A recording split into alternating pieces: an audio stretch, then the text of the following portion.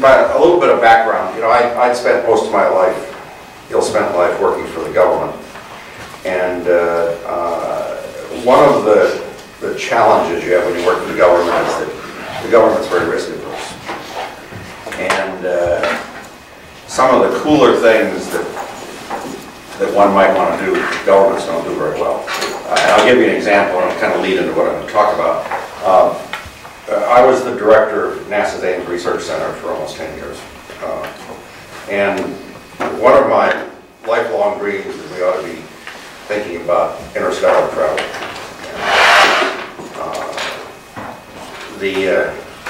Probably about 8 years ago, I was in a bar in Washington, D.C., probably where I spent too much time, with a colleague of mine that was one of the senior officials at the Defense Advanced Research Projects Agency, DARPA. And after about the third beer, he and I decided that, you know, it's about time we look at interstellar travel. And so we, he said as a DARPA office director, Dave Nyland, you probably know him, was the head of the office that did space stuff.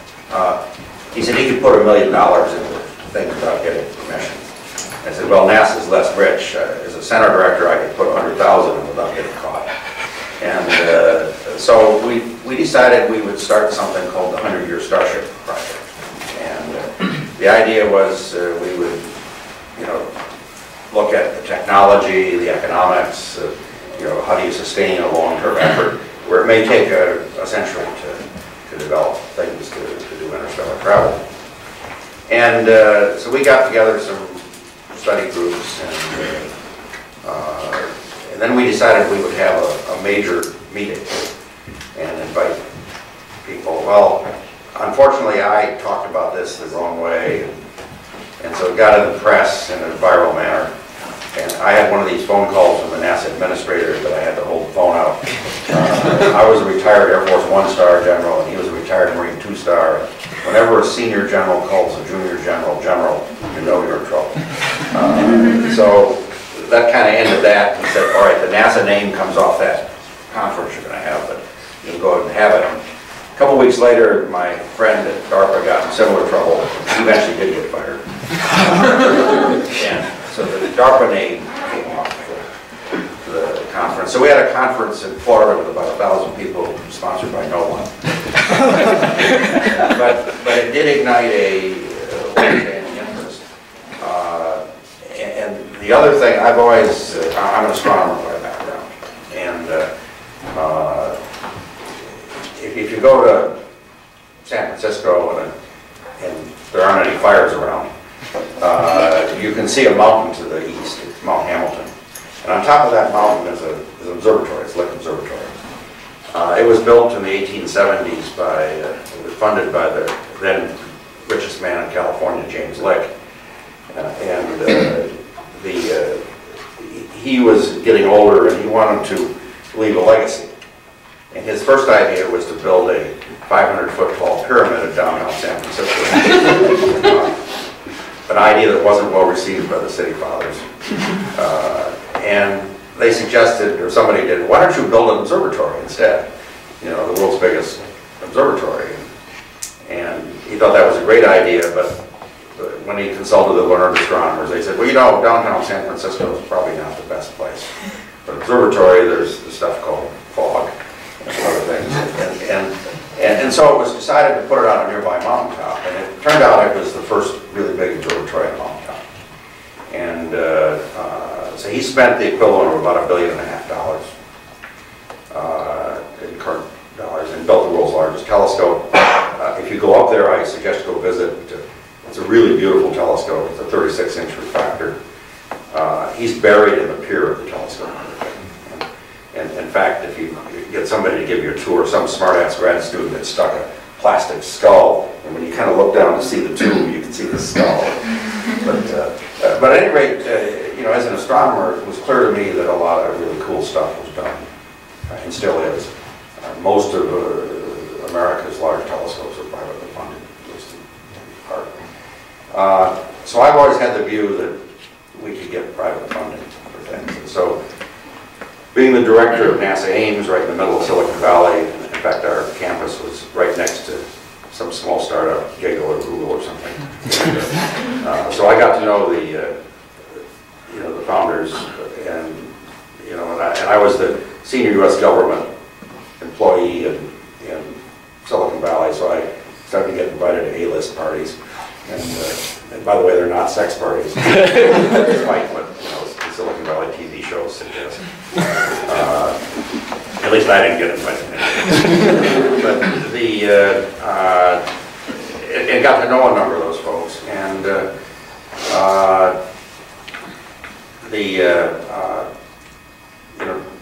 couple things happened, and I finally found a billionaire that wanted to fund Starships. And a lot of other things. I'll tell you about that here in a second. I think that the main message is that there's really cool stuff going on. That in the best tradition of America, that's privately funded, but it's in partnership with the government. Let me kind of, with that background, start with this story. My first involvement with the Breakthrough Prize Foundation was in 2012.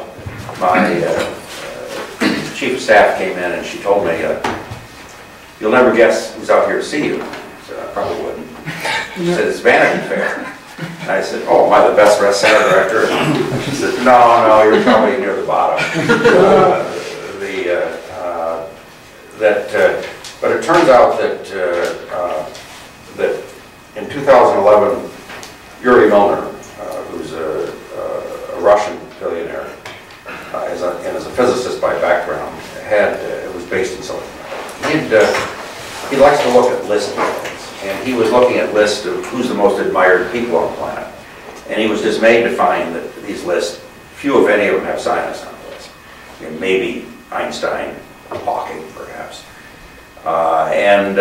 So he figured, as a rich guy would, maybe we can do something about it. So he decided to give the world's largest science prize.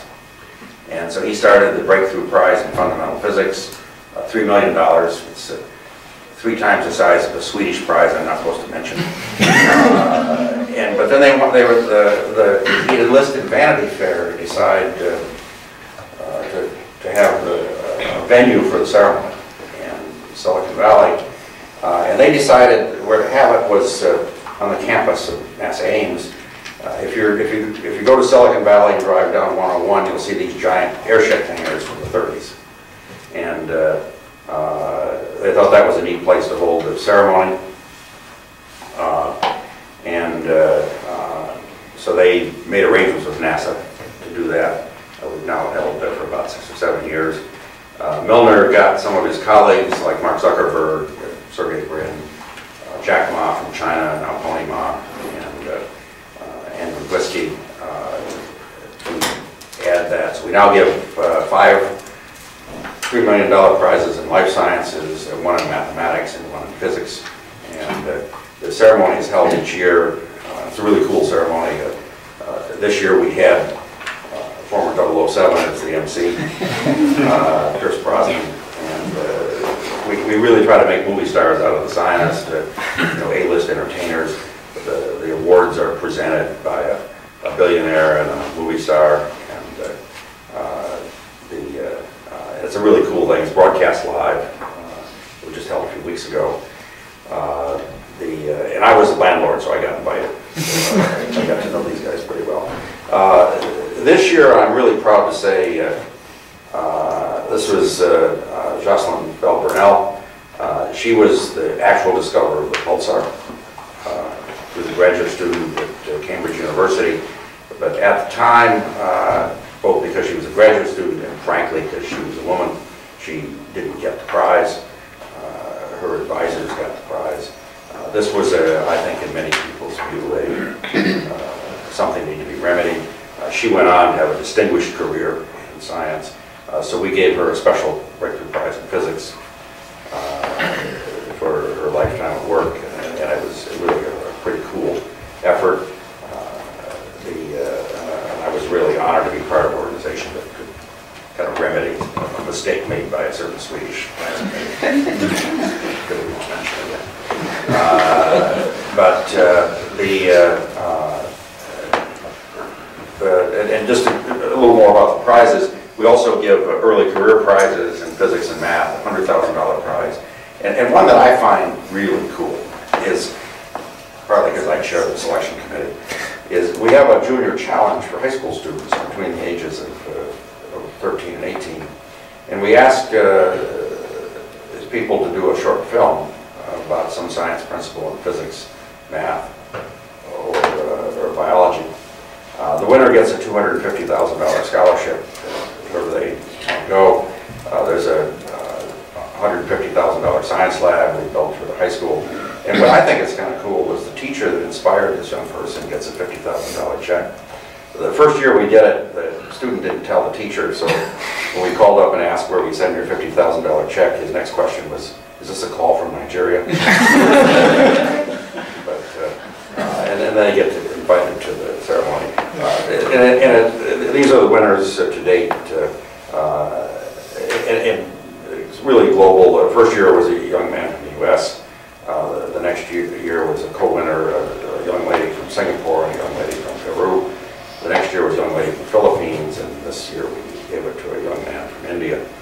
By the way, if you were going to do a startup, I would start with these 5 people. It would probably be the world's best startup. I mean, my experience has been that the more diverse group that you have, the better. So I'm just really impressed. By the way, the winner this year is trying to determine whether he wants to go to MIT or Stanford. I told him if weather matters, go to Stanford. But you know, the MIT is pretty cool. But let me turn now to the I think the real reason I came to work for the foundation. Although I'm the chairman of the foundation, I don't have a lot to do with prizes. We have committees that do that. But Yuri Milner was aware that I almost got fired for this 100-year starship thing. And when I got him to come over to our center, we have a Kepler mission. I'll talk a little about the Kepler mission later. It's a mission that really showed that essentially every star in the galaxy has a planetary system. It was an Ames mission. And I had in mind him funding a small satellite to see if we could find Earth-sized planets around Alpha Centauri, which, by the way, he is funding. But before he got back in his limo, he said, by the way, I want to help you build your starship. So it didn't take long for me to say, tell NASA where to go, and decide to go work on these initiatives. And the initiatives, and I'll talk about them, there's a couple $100 million now committed to them, there's more coming. But there's 3 big questions. And these are, to my mind, the coolest science questions. And not necessarily in these orders. But is there any life beyond the Earth at all? Is there intelligent life elsewhere? And we can sort of leave the question, is there intelligent life here? I lived in Washington far too long. And you know, maybe my own personal view is, can we travel between stars?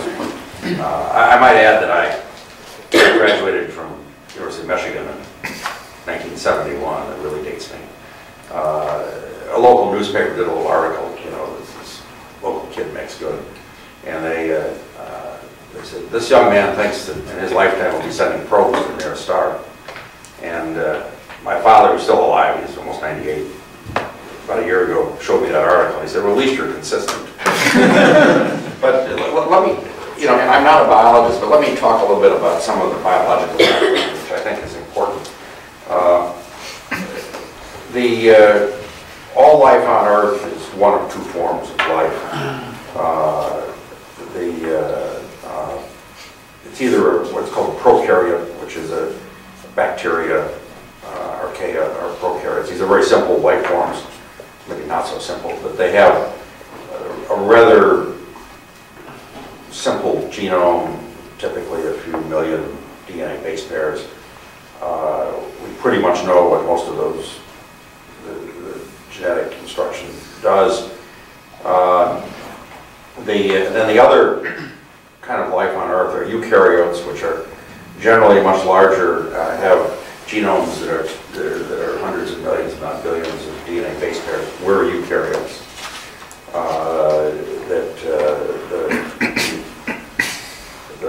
The cell is characterized by far more energy production and usage. So there's a lot more information content. Again, all life on Earth is either eukaryote or prokaryote. Initially, or in addition, prokaryotes, which probably emerged about 500 million years after the Earth was formed, have two subcategories that differ primarily in the sort of chemistry of the cell coat. And what's kind of interesting, the second category, archaea, we didn't even know that existed until about 30 years ago. So half of the microbial life on Earth was completely unknown. But what the current sort of view is that sometime, about 1 billion years ago, give or take a few hundred million years, that a prokaryote, an archaea, ingested, in fact it probably ingested a lot, but ingested bacteria and formed a symbiosis. And what the symbiosis was is the bacteria became energy producing components within the cell, and they became what are now called mitochondria and animal cells, or chloroplast in plant cells. But the interesting thing is by incorporating this symbiosis, it allowed the amount of energy available to the cell to go up by a factor of 1,000. And since information is energy, this allowed the complexity of the cells to go way up, which allowed multicellular organisms and eventually very sophisticated organisms and intelligence. So if this is what happens elsewhere, which we have no idea, there's a couple alternatives. The first one is that life, the initial life formation was a very singular event. There might not be much life elsewhere in the universe. In this case, we are very much alone, which is an interesting philosophical view. It may increase our responsibility. The second alternative is that life is common. These prokaryotic kind of organisms are common, but this symbiosis was a rare event. It might have been only singular. In that case, we'll find life everywhere in the universe, but we'll find intelligent life only very rarely. And we may be also very alone. The third possibility is life is common and the symbiosis is common, and that we may find intelligence everywhere. So part of our initiative is to figure that out. Now, another interesting thing, and this is something we're just beginning to look at, and I just want to leave it as a thought, is that we're getting close to understanding what that initial organism on Earth looked like. And it's called LUCA, the last universal common ancestor, which I think is kind of cool.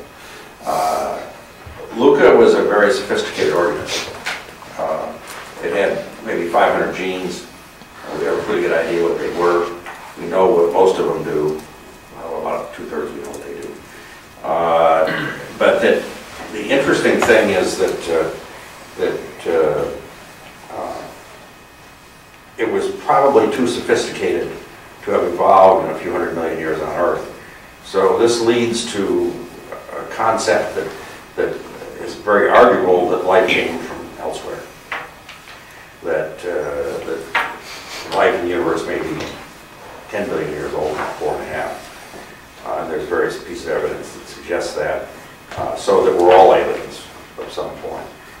So this is one of the things we want to explore. Now, there's another concept which I think is kind of cool.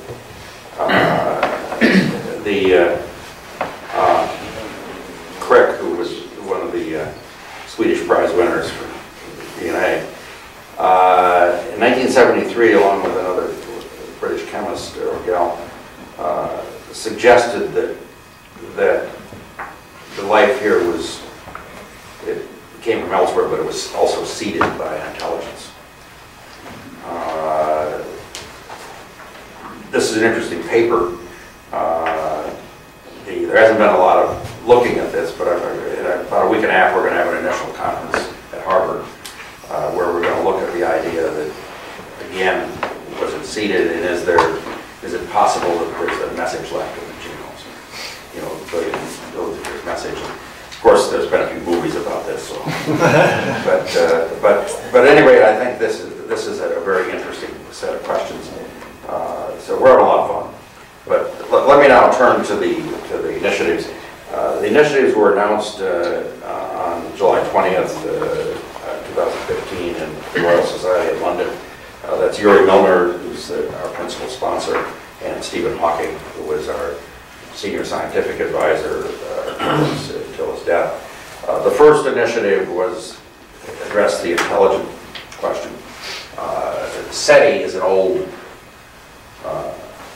fairly old idea. It was first scientifically looked at in the late 50s, where it was found that radio waves at about 1.5 gigahertz will penetrate through much of the galaxy.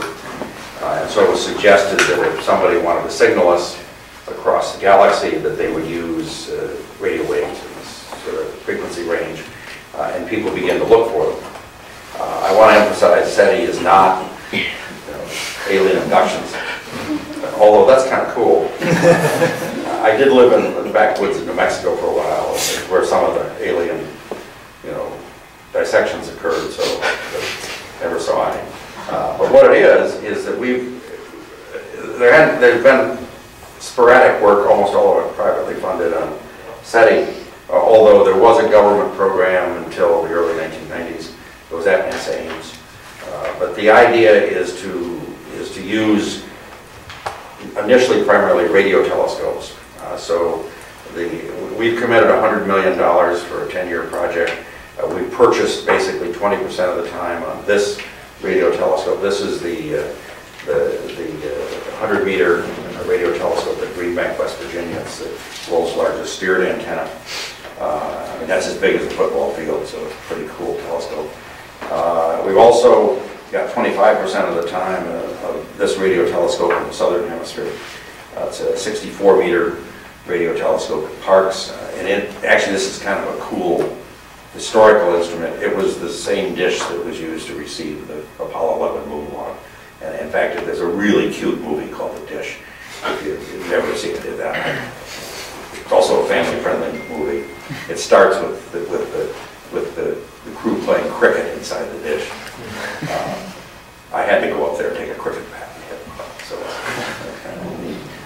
we also are beginning to look at optical signals, recognizing that increasingly we're not using radio signals. Laser signals will also penetrate. In fact, actually probably a lot easier than optical signals.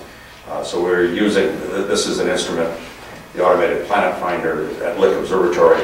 By the way, that it's not the instrument with the laser beam on it, that's the Lick 120-inch. It's the little white dome in the middle. And then this is the world's largest radio telescope. It's a 500-meter. It's just being completed in China. We have a conference scheduled in a couple of months with our Chinese colleagues, and we've signed an agreement to use this to start looking for signals. And by the way, this is the only instrument on Earth that you might have heard this say, well, it should be easy to hear radio signals because we've been broadcasting I Love Lucy into space since the 50s. If there were aliens on the nearest star broadcasting I Love Gork, this is the first radio telescope that's big enough to actually pick it up. So it's kind of radio, broadband, non-directional signals. So they would have to direct them to be detected. We're also using, this is the Java Bank 74-meter. This was built in the 1950s. It was the first modern radio telescope. It's connected with a network around the UK. And then this is the newest radio telescope. We've just signed an agreement with the South African government. Eventually there'll be 2,000 of these dishes. It'll have the equivalent of a square kilometer collecting power over all of southern Africa. The first 64 are finished. The power of this is because it's an array telescope, can be electronically steered.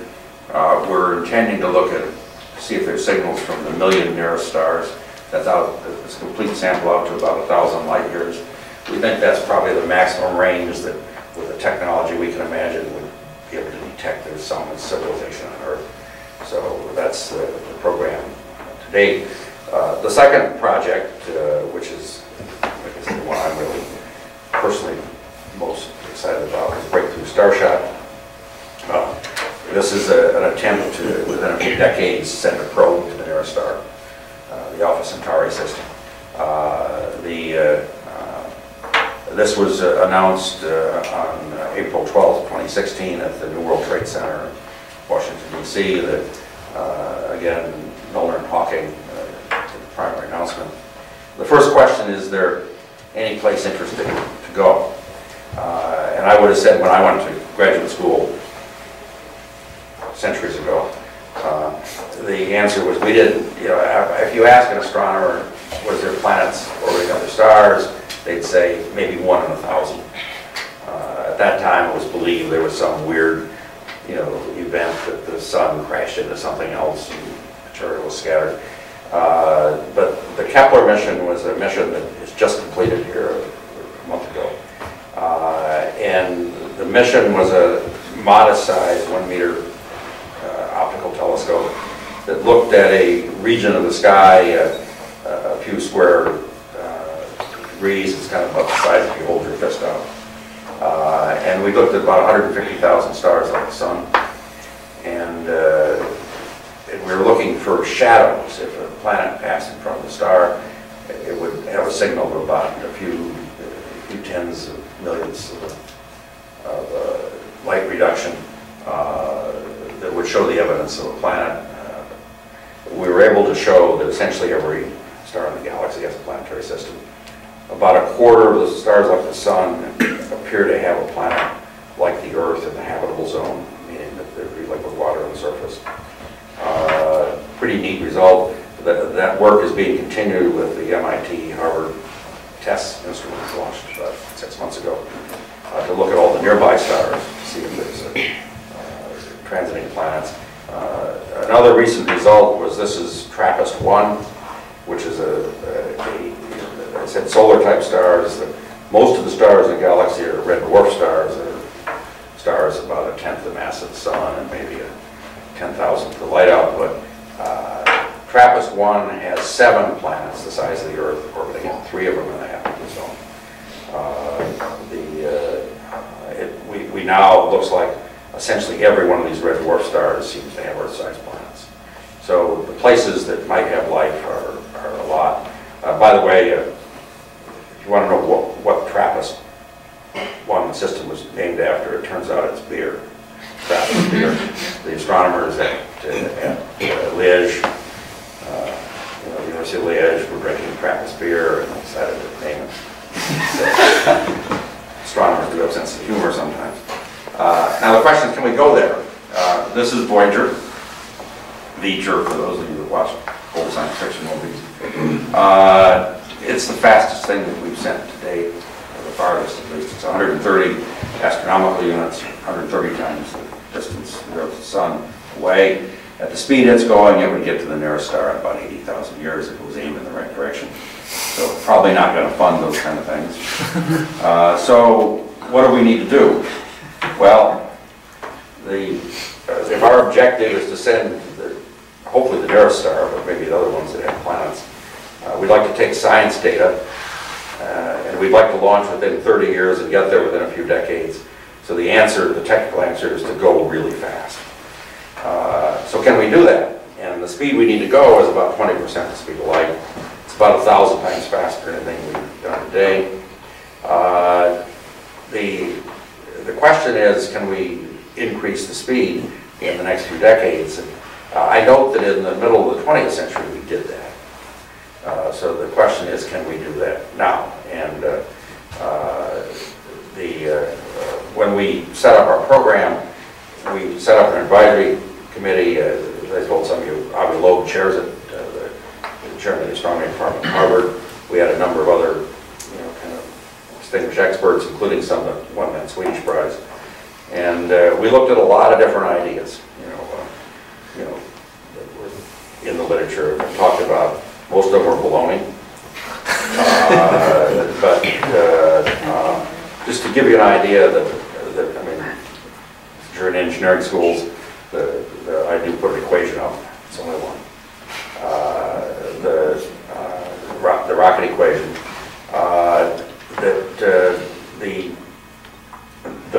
the key parameter of the rocket equation is the specific impulse, which basically tells you the fuel's capability. So how much exhaust speed you get for how much fuel, and it's in inverse seconds. A typical rocket today, using chemical fuel, has a specific impulse of 300 to 400.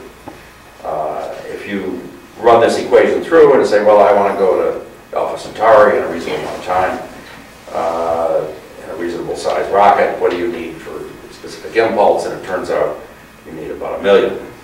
So again, a factor of 1,000. So, can we do that? The initial answer was like, this is really tough. Just to give you, you can do the calculation with chemical fuel. You find, yes, you can build a rocket that will go to Alpha Centauri and get you 20% speed of light. The mass of fuel is about the mass of the galaxy, so let that one go. I will say that nuclear fission, particularly fusion, nuclear fusion gets you a specific impulse if you can make it work for a few 100,000. So you're starting to get in the range. The trouble with fusion is it's sort of the old joke. It's the energy source of the future, always has been, always will be. And although I'm intrigued that, and so are we, that there are some fusion developments that might make it possible. Of course, if you watch Star Trek, what I really like is antimatter, and we got very excited about antimatter. If you can do this is a picture from a NASA study a few years ago. That if you could actually make and store antimatter, the specific impulse is about 8 million, so you've got plenty to spare. The trouble is making and storing it. You can make it. I think we made up to like 10 to the 14th antiprotons a year in the Fermilab accelerator. Storing it is also a little tricky. But there were some ideas of how to use it, and we got very excited about this, except that to my embarrassment, I didn't catch the error. Ed Whitten, one of our breakthrough winners, looked at it and said, there's an 8 order of magnitude mistake in their calculations. So don't take everything NASA does at face value. But we've probably got about 14 orders of magnitude improvement before antimatter makes sense. But there is a technology that does seem to make sense. It's a very old one. That if you could leave the power source behind and actually use what sailboats do, you probably can sail the stars. And I will say this is also a very old idea. There is a letter that Kepler wrote to Galileo in 1610 suggesting using heavenly winds to sail into space. We're not quite sure what he had in mind. There isn't much more in the letter. I think he does tell Galileo that he'll have Galileo do the figuring out how to do the sailing. Just thought it was a good idea. Now we think we might know a way to do it, and it's light sails. Light sails have been demonstrated. This is a picture, I think, from a privately funded effort by the Planetary Society. The Japanese have also done light sails. The trouble with a light sail is you use sunlight, and sunlight's pretty dilute. And if you want to sail around the solar system at, maybe even 100 kilometers a second, so factor of 10 faster than your day, this makes sense. But we want to go 1,000 times faster. So when our result was, if we could make a really small spacecraft, and we could make a really powerful light beam using a laser, then we might be able to make this work. And I'll tell you that the spacecraft is really small. I got one in my pocket. This is a Starship. This was a prototype built by Mason Peck at Cornell. We've launched some of these, so the technology is coming along. But the laser has to be really big. This is a very bad artist conception. We try to tell the artists that laser beam directors don't look like radio telescopes. This is really big. It's a kilometer square. If we go going to Alpha Centauri, which is only visible in the southern hemisphere, this would have to be in the southern hemisphere. And when we made our announcement, they asked where we would put it. We said, well, the best place is the Atacama Desert in Chile. Now, we neglected to tell the Chilean government.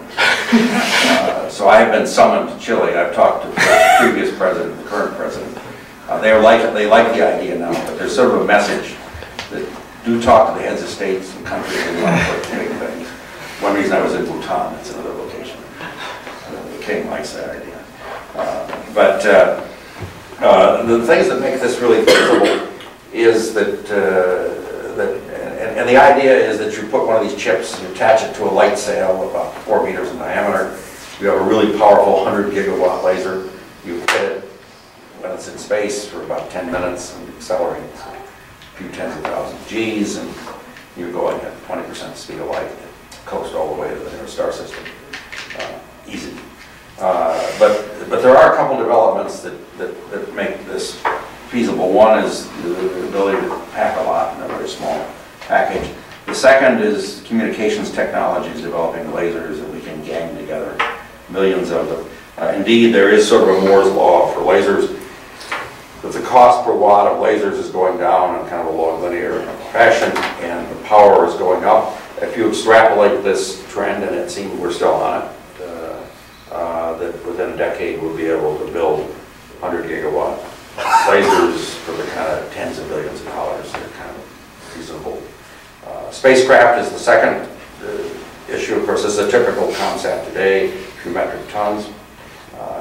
We now can do a lot of these things on kilogram class spacecraft, but we'd like to go another 3 orders of magnitude. But if you think about what's in an Apple Watch, it does everything, or most things that spacecraft does. So we came up with a star chip idea. This is the one I showed you. I did get my staff member with the biggest finger, so it looks really small. But we have launched these. This is Zach Manchester, who's a faculty member at Stanford. He was a postdoc at Harvard here last year, and he developed a prototype of these things, about 4 grams. We launched the first one a year ago on Latvia's first satellite.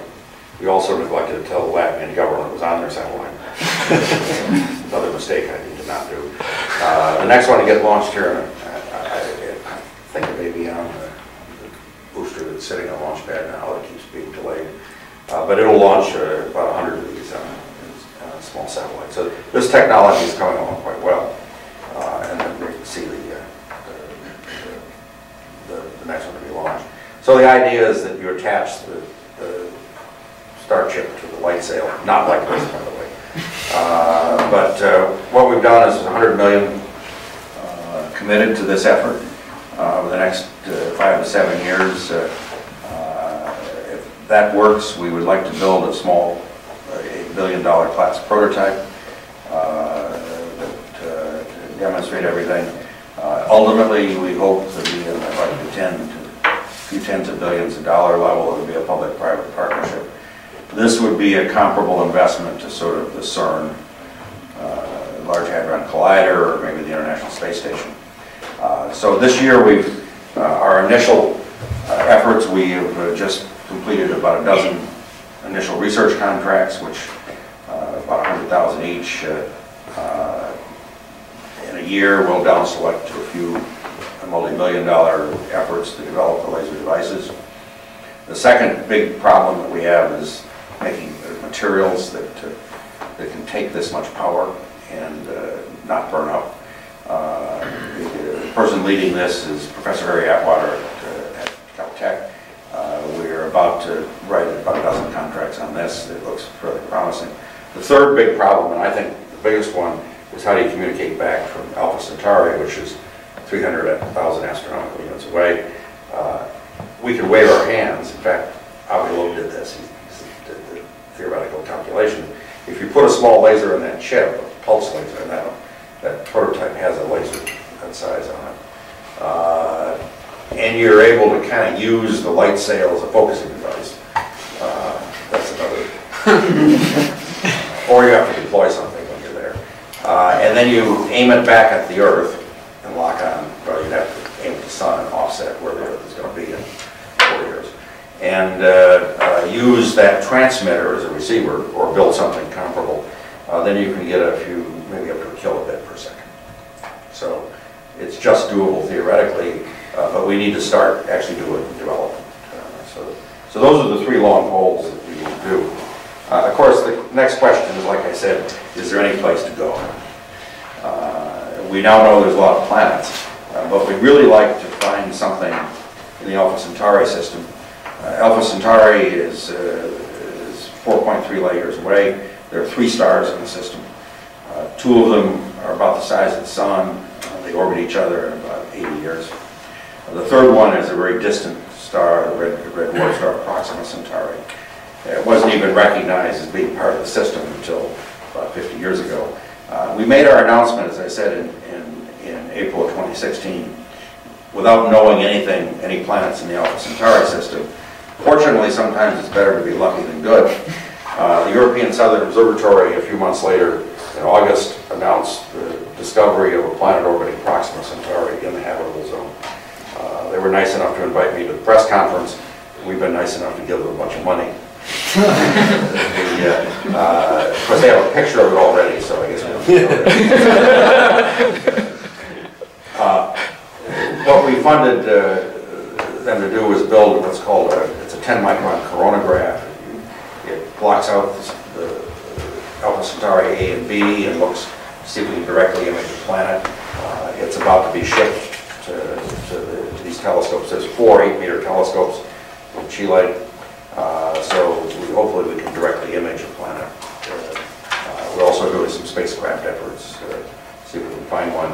Of course, the really definitive effort, this is the European Extremely Large Telescope. It's one of 3 really big ones being built. Now, I'm embarrassed as an astronomer of how we name these things. This was the Very Large Telescope. This was the Extremely Large Telescope. Now, no shit, it was originally called the Overwhelmingly Large. There was a budget cut.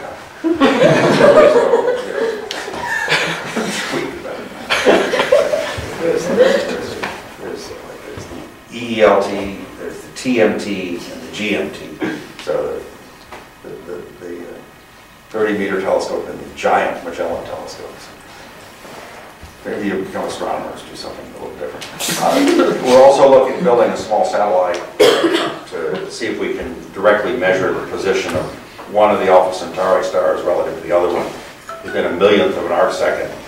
If we can do that, we'll be able to see the wobble caused by a planet, so we can measure the mass as well as the position. This is a program we're working with the Italian Space Agency. I will say that we're finding more planets. This is the next nearest star system, Barnard star. Just a few weeks ago, the European Southern Observatory announced there's a planet orbiting it, not in the habitable zone, but we're seeing planets everywhere. Of course, they have a picture of it too. The last project, which we're still looking at, is looking at our own solar system for life. Of course, the obvious place is Mars. Really cool that NASA landed there again.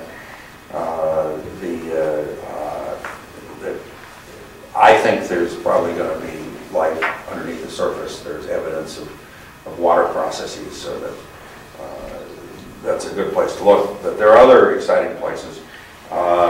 This is one of the inner moons of Saturn, Enceladus.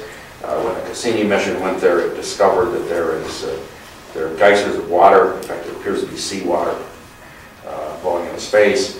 The Cassini mission was able to determine there are complex molecules, organic molecules in that water. One of the possibilities is, can we send a privately funded mission with a mass spectrometer and see if we can figure out, is there really complicated molecules, DNA, RNA, and so forth. So we have a design to look at that. My favorite place to look for life is this. This is Venus. First, when we went to Venus, first we discovered the surface it really sucks. It kind of is the weather. Tucson, Arizona, when I went to graduate school, 500 degrees centigrade on the surface. But it turns out in the upper atmosphere of Venus, at about 50 kilometers, the temperature and pressure is about what it is in this room. Now, there's a minor issue of sulfuric acid clouds, But sulfuric acid is actually fairly positive for life. And if you go to that, especially the archaea lives in sulfuric acid, fumaroles and so on. There is a mysterious ultraviolet absorption feature that's consistent with photosynthetic pigments. So we're looking at a privately funded mission to drop something into that layer and see if there's life there. You might recognize this guy as John Grunsfeld, who's an astronaut that rescued Hubble, astronomer, and former head of science at NASA. He's now working with us. He believes that probably the best place is Europa, one of the large moons of Jupiter that also shows geysers of water spraying into space. So we are looking at one of these three places, maybe all three, with privately funded missions. And again, like I said, our ultimate target is the Alpha Centauri system. Last, we have an annual conference that last 2 years we've held at Stanford. Next year we're going to hold it at Berkeley because the bars are better at Berkeley. But we've invited we're working with, these are the heads of science in most of the world space agencies. And we're working closely with space agencies. We've just signed agreements with NASA. We're about to sign an agreement with the Italian Space Agency and other European space agencies. So we've got agreements with the Chinese science agencies. So really trying to do a public-private partnership. So if all goes well, in 50 years or so, we might have our first image of a flyby of another planet, another star system. And maybe we can answer the questions. Well, let me stop there. I'll be happy to answer any of your questions. And hopefully a lot of you will come and work with us on this stuff. Cool stuff. Thanks.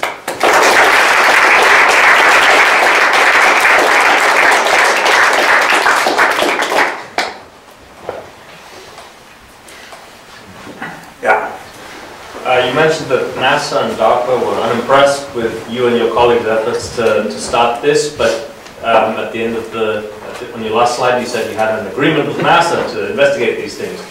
Can you talk about what were the issues that NASA didn't like or felt unsupportable, and what has changed, or has anything changed? Well, I think government agencies are, big bureaucracies. NASA is particularly responsible to, 500 odd boards of director members in Congress. And frankly, it's kind of a welfare agency. A lot of the projects are there because of jobs. If there's a new project somebody proposes, especially one that may eventually be expensive, it means some old project doesn't get done.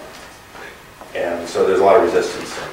One of my favorite quotes is one from Machiavelli in The Prince that says that something to the effect, the hardest thing to do is to change the order of things, because everybody that has something to gain by the new order will be lukewarm supporters, and those that have something to lose will be your vicious enemies. So trying to push a new thing that may eventually cost a lot of money is usually going to be resisted pretty hard. So I think that's the challenge. It also means that a government agency is very risk averse. To give you an example is that NASA for a while was doing SETI work, but Congress said, well, this is a ridiculous waste of money, stopped it in the early 1990s. There's probably a good reason for that. When we made our announcement, Yuri Milner asked, we had a group of distinguished scientists and experts, including Martin Rees, who was the Astronomer Royal of the UK and former head of the Royal Society. And Yuri asked him, what do you think the likelihood of us finding intelligent signals the next decade is? I think most of us said 0.1%, 1%, 2% at most. I think that was mine as I was trying to guess up. And so then we asked Yuri what he thought he said, well, 10 to the minus fifth. And so I got thinking, if I had gone to the US government and said I want $100 million and the likelihood of success was 1% at best, and probably more like 10 to the minus fifth, how far do you think I would have got? And so I think that's privately funded efforts can take a lot more risk. Once we get started and things begin to look interesting and feasible, then you find the governments are more likely to go along. Particularly now where there's not, a lot of money for these kind of cool stuff is going away. So the whole idea of public-private partnerships gives NASA a way to do cool stuff without getting blamed for it, and we take the early risk. So we've now found that on these projects that they're quite eager to work with us because we've taken the early risk. So I think it's going pretty well. Yeah, the back. Yeah, so on the government funding side, have you ever partnered with the military on research projects? Because I know high-powered lasers aren't the most irrelevant thing to the military. Yeah, well, I mean, like I said, one of the titles I have is general. So yes, indeed when I was in the Air Force, we sent a probe to the moon, a military probe called Clementine, and NASA worked with us. Now we had ulterior motives. It was a way to get around the ABM treaty, because the ABM treaty says you couldn't do missile defense tests in ABM mode, which meant Earth orbit. But we told the lawyers we're not going to be in Earth orbit; we're going to be in lunar orbit. And NASA loved it because they took scientific instruments on it. So there's quite a little bit of military-civilian cooperation. On lasers, most of the work in the past decades have been done by the military. And in fact, the guy that chaired our committee was the retired scientist that ran the Air Force Laser Weapons Program, Robert Fugate. Now, this gets us into kind of a dicey issue of export control and who can you work with. So we've had to kind of walk a narrow line on things like laser technology, but it's certainly true around the world that a lot of the technologies developed for military purposes. But we are committed as a private foundation as publishing as much as we're allowed to, and being as open as we're allowed to. Certainly, I mean, one of the really sensitive things obviously now is we are working with China on the 500 meter, and it's, I've had to hire a couple of people that are full-time export control experts to make sure we don't get in trouble, but it's, this is a project that's going to last for many decades, so hopefully, by the time we get around building something, it'll be, we're able to work together. I mean, the International Space Station is a good example. A lot of sensitive military technologies went into the rocket technology and the control technology and so forth for that. So we're optimistic, but aware there's a lot of effort that we've got to work on. You talked about three of the big focus areas for problem solving: laser power, materials, and laser comm. There was about 30 other big problems. Yeah. The one that I'm really interested in, I'd love to hear what you've heard from some of the science brainstorming on it, is the optics. You're going to be going through at 0.2C, so you're going to go through pretty fast. How do you get good quality images? That's a question, but we think that we're not going to fly that close to the planet. We're probably about 1/10 of an astronomically unit, maybe 100th. So you're in the range where you have to track, but you're not. It's not like you're flying by at a few hundred kilometers where it's kind of it's gone. The technology to do that appears to be well within the to clock the photons. So that but that was something we looked at, and it's again, it depends how close you want to get to the planet. We also don't really want to hit the planet. The amount of kinetic energy in that gram chip is about the equivalent of a small nuclear weapon. So if there's a civilization there, you don't want to hit it. Although it's about the same amount of energy as a small asteroids that hit the Earth every year. Yeah, so it's it would be indistinguishable. We may have been hit by star chips, but that's one of the things that we'll have to get into design. probably test it pretty well by, when we start building these chips, flying them close to, you could fly by an asteroid to simulate the distance you'd be, and you track it and clock the photons. But yeah, that's one of the challenges. Yeah. Speaking of private funding, today NASA announced like these 9 companies for carrying stuff to the moon, and just as a plug, I'm an investor in Moon Express, one of them. But in terms of startups, most startups don't have $100 million to do what you guys are doing. What opportunities do you think are there for startups, given that you guys will be issuing contracts in the interstellar space? Yeah. I think it's important to understand that, one of the things that there's a lot of private investment, and one needs to separate investors that are interested in ultimately profit and philanthropic investment. These are basically philanthropic investments. I mean, Yuri Milner's not looking to make any money on it. He's, worth, I don't know, $5 billion or so, give or take $1 billion or $2 billion, depending on how Airbnb did this week. And I think the same is like Bezos. He's interested in. I mean, he told me 20 years ago that he was just selling books so he could build rockets. He sold a lot of books. He could build a lot of rockets. So I think it's important to separate those two. So we're a philanthropic investment. However, there's, I think, a lot of sources of investment for these technologies. I'm really excited about what you can do with these. And I think there's some real opportunities for investment. I mean, the amount of money it costs to design one of these things and get it printed out is a few $1,000s. And the individual chips are, $10.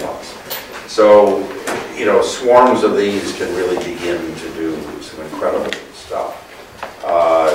In fact, we're sponsored by the New Zealand and Australian space agencies. We have a workshop in Auckland, New Zealand in March to really start getting people together. All students can work in some of these. And so I think there's a lot of possibilities. Laser propulsion is another one that I think, if we build this photon engine, okay, you can send things interstellar distances, but you can send a lot bigger stuff all around the solar system. So I think the whole idea of directed energy propulsion, even more near term, is light sails. There are a number of startup companies that are doing light sail. In fact, one of the ones we're funding is one in Poland, who picked the unfortunate name of Golden Fleece for they're trying to explain to them that had a double meaning in the U.S. But it was, so I think there's a lot of possibilities in these technologies for profit-making companies. And the other thing is just to give a plug for space stuff.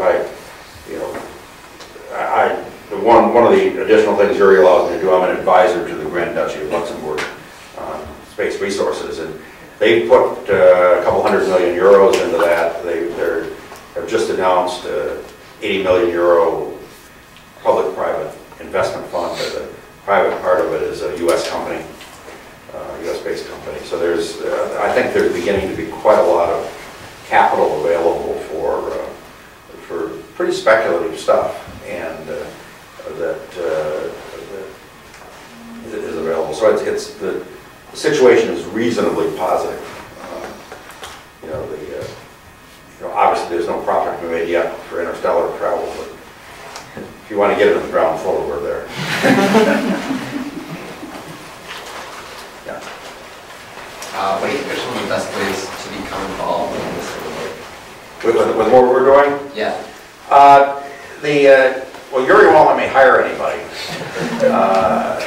There's 5 of us right now in the central office.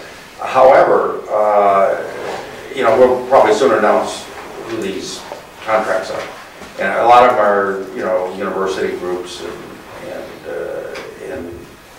laser and optics houses. I think the best way is to work with them, and there might be, I think one of the things is an MIT group. So when we make the announcement, there's groups at universities and so forth. So that's that's probably the best way. The other thing is NASA is now beginning to, you know, they initially said this is all stupid. They've now put money into interstellar stuff, you know, partly because we pushed it. And they're also putting money in SETI efforts. So they had a workshop here a few months ago where they invited a bunch of people. So it's, you know, the best form of flattery is imitation. But I think the best way to get involved right now is once we announce we're working on it. But there's a lot of university groups, you know, they're working on some of these technologies here. One of the things that, you know, since you're here in Boston, you should go talk with Professor Lowe. And I mean, he's got a little working group that works, so we fund them a little bit. There's also more undergraduate work, but there's there's summer student opportunities with the SETI group at Berkeley. I think they just announced those. But there's also, you know, graduate work, you know, and support from us and others for, you know, masters and PhD in some of these research groups. So it's, but I think there's growing opportunities. Yeah. Are there any intermediate science goals? Like you were saying that this might take like decades, right? So maybe there's something you could do before that, like. Well, I mean, a couple. One of them is, of course, we'd like to find a life-bearing planet remotely. So there's work that's going on that, and we're funding some of it, and a lot of it is funded by science and space agencies. The other thing is, if we are successful in the basic research program, we're going to try to build a prototype. And, you know, that could probably accelerate things to maybe 1,000 kilometers a second. And so we're looking at a lot of intermediate, you know, visit things in the outer solar system, the Oort cloud, and so forth, near interstellar space. There's a mission that I'm quite excited about that the Keck Institute has been studying is, if you can send you know, a few kilograms to, there's if you get out 500 astronomical units from the sun, and you're in the right location, if you align the sun with something you want to image, the sun acts as a gravitational lens. So you can actually, you know, it's a line focus, not a point focus, but there are missions that you could actually image, you know, planets and be able to see cities and whatever else in principle. There's a lot of ifs in that one, but those are even more than we have. But there's a whole set of missions that, as we move along, we'll start to do a little more analysis on what those are.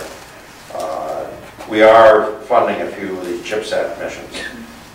One of the things that it looks like we're going to do in the next 18 months is we're working with OHB Systems. It's a company in Bremen, in Germany, that they launched our first ChipSat for us.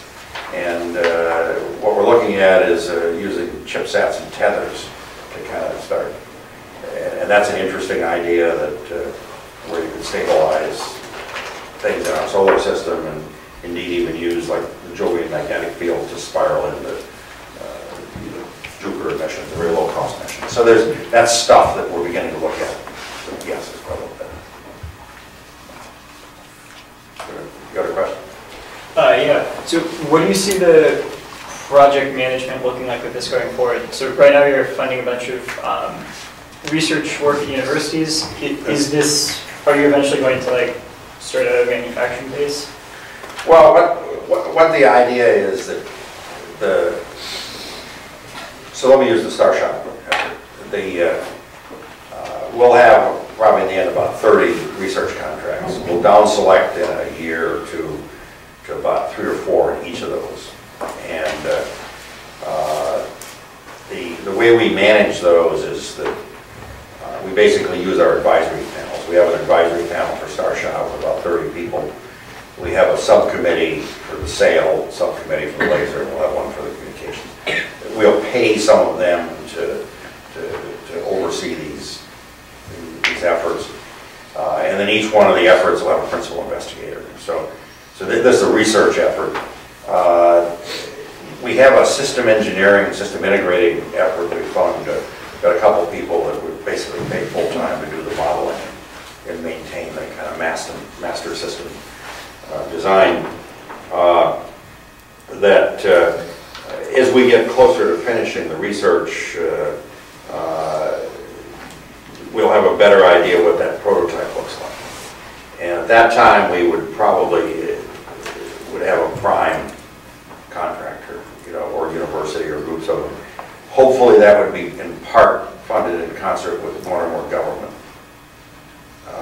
We think that's probably $1 billion class effort.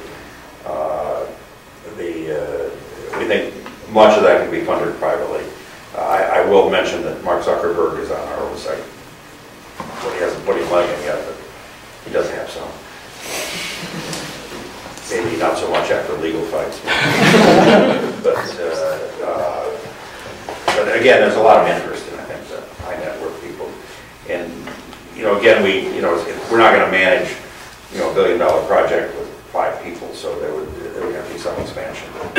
Our other projects for the SETI effort, that's a $100 million 10-year effort. Berkeley is our prime on that, so they got about a dozen people. And again, we have an oversight committee.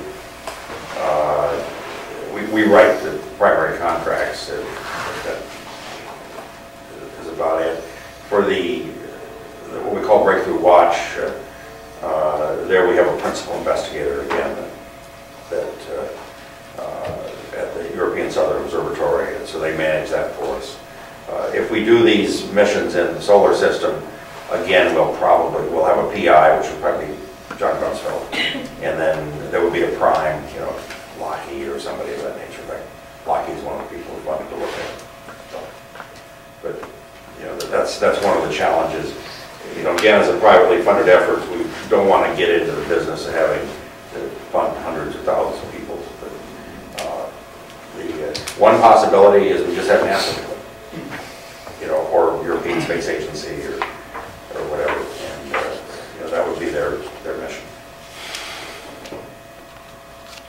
I'm curious about, or if you could say a few words about prioritization. So with the LISTEN effort, for instance, I imagine, opportunity is driving the selection of what you're using as far as the facilities, but then in the search, how do you determine, or what's going into picking out thresholds, for instance, to look for, to say, with this smaller telescope, we've looked at that region, we're not interested with the larger telescope, or some of those kinds of questions. Well, that's what we pay Berkeley to do. Okay.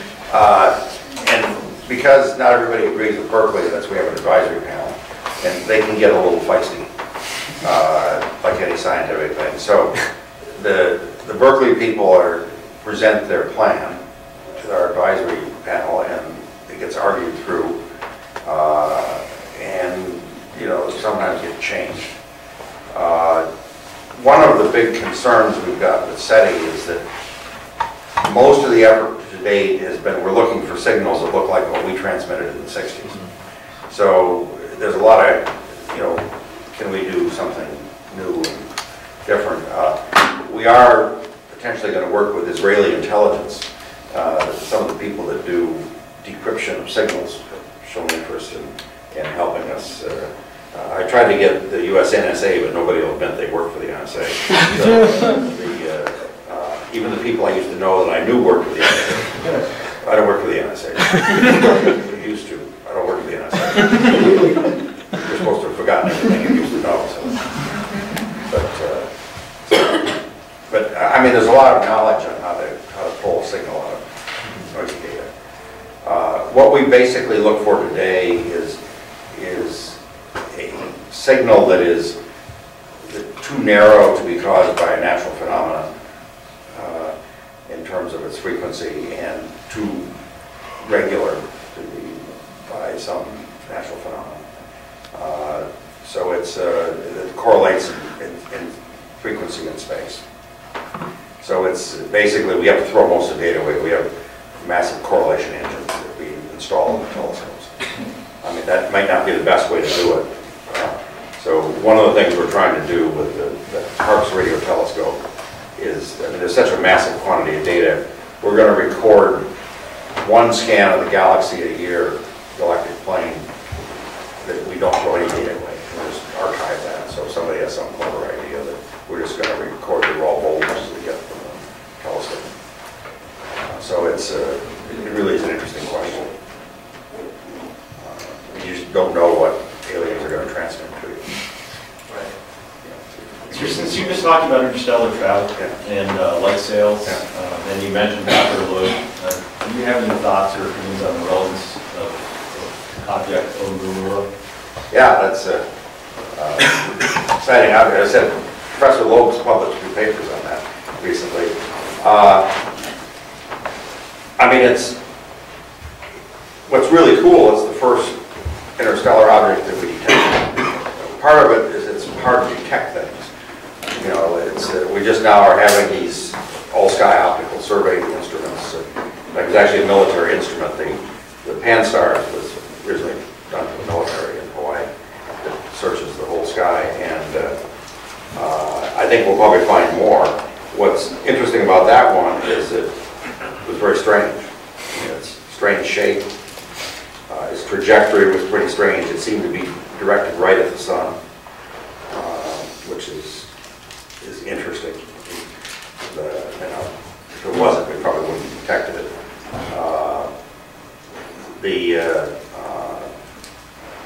It seems to have some non-Keplerian motion, which could either be caused by outgassing of stuff, but we didn't see a comet tail on it, so there's an upper limit on how much outgassing. Or it has some funny shape that there's some light pressure. That's what Avi Loeb's group showed, is that actually if it had some light sail kind of shape, highly flattened shape, it would be more likely that it would have matched the trajectory better than outgassing does. So, you know, I mean, the obvious thing is, well, if it's a light sail shape, then maybe it was made by somebody that hit a light sail. I think from my perspective, I mean, it's, you know, long gone, is that we ought to be looking for others. And presumably, I mean, the predictions are that we should have at any given time, there should be a handful of those things flying through the solar system. And if we find another one, we start, you know, collecting data on it. One of the potential targets for early starships, chips, is to go after some of those, just to see if we can rendezvous with them and fly by and get close-up data. I mean, it's you know, something that's been traveling in interstellar space for millions or billions of years is a lot of different things that will form our solar system. So it's cool stuff. I mean, if you ask me, do I think that's an alien artifact? Probably not. But I said probably rather than definitely not. I don't know what Avi would tell you. He'd probably say probably not too.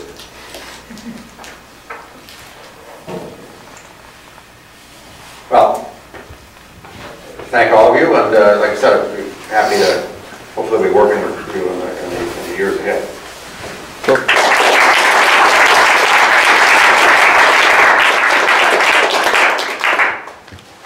Yeah, thanks for coming, everyone.